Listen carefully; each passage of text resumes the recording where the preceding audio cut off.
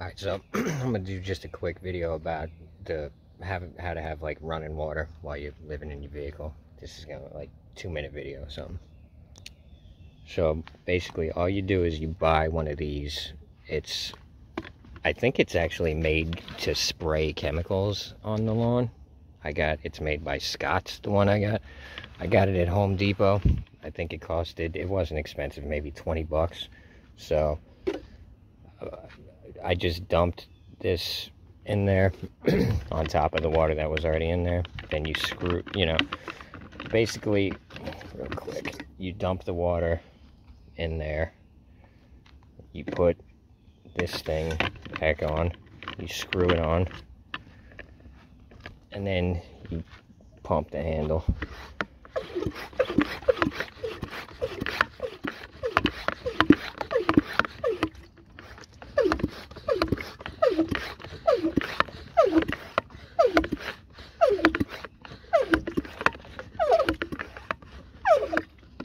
I usually do about 20 pumps. You don't want to over pump it. It's just going to be shooting water out like a fire hose.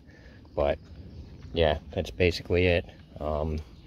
Now the nozzle, it comes with like a foot-long nozzle that I just screwed off the front, and so I just leave it like this, and once it's pumped, you just press down the green thing and you got running water.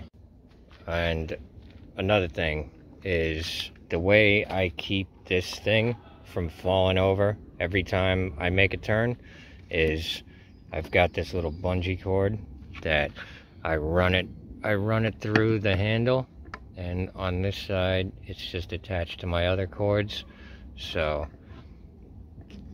that goes there, and that keeps this from falling over when I'm driving. Before I did that, it's like every time I made a turn, the thing would fall over, and it's frustrating when you're driving to have this thing clattering around and falling over every time you make a turn. Alright, so one more thing about the water, and this is the last time I'm filming this shit, bro. I've just filmed this like 3 or 4 times. I don't care if I stutter through the whole thing. This is it, bro. So, you know, when I was first living in my car, I was gonna get like a road shower. It's basically, it's a black pipe that sits on the roof of your vehicle. I think they hold like 4 gallons of water. So I was gonna get one of those. Then I realized how expensive they are. They charge a ridiculous amount for them things. So then I looked up how to make one, and it's not that hard to make. You can make it. But what I realized is that this sprayer it's basically a road shower. I mean, the only difference is it doesn't hold as much water.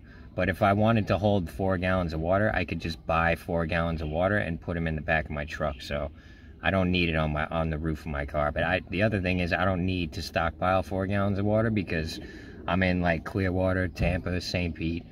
It's not like I'm in the middle of nowhere, in the middle of the desert, where I gotta, where I need a stockpile of water to keep me alive or nothing. I can get water whenever I feel like it.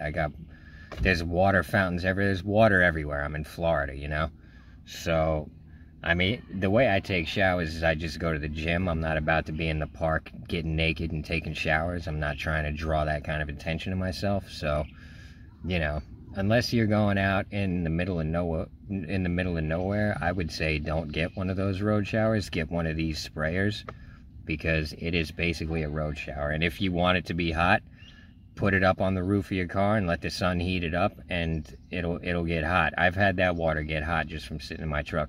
The other thing is, if that water's not flowing on a regular basis, it's gonna get stagnant. So I don't know much about those road showers, but I have a feeling that when you leave that water sitting in that pipe heating up every day, it turns nasty. Like, you're not going to want to shower in it. You're not going to want to drink it. You're not going to want to do nothing except dump it. That's my guess. I don't know. So if anyone's got a road shower, let me know. If that water stays fresh and, it's not running and it stays fresh, then maybe it is worth having. Maybe I'll even get one at some point, but I don't need one now. I definitely don't need to waste the money on it.